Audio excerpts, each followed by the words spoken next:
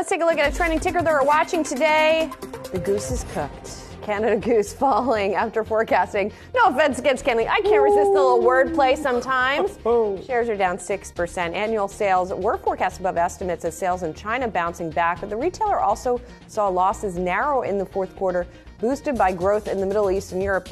I know you were looking at this one, Brad. Why is it down so much? Do we know? Well, they highlighted a few things in the earnings report, and it seems like the investors might be caught up on this broader long-term plan that they've got. It had about 3 or 4 pillars as a part of it, and particularly for Canada Goose, I think it has really been able to push itself towards a more affluent consumer, higher end of the purchasing market as well.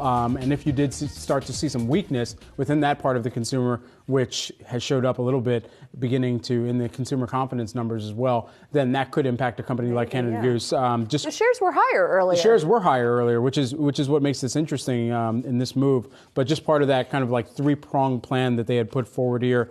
One, accelerating consumer-focused growth. They're also looking at building out a direct-to-consumer network, which I was pretty sure they already had, because that's the only way that I've gotten a Canada Goose jacket in the past. And then they're also going to be investing into some new categories as well. And perhaps investors looking across that investment and trying to get a picture of what that spending into DTC, what that spending into the new categories could look like in trying to ramp that up. You know, I always like to look at short interest, and this one has high short interest. 27% of float is shorted for Canada Goose. So a lot of people had been betting that the stock would go down, and now it is going down.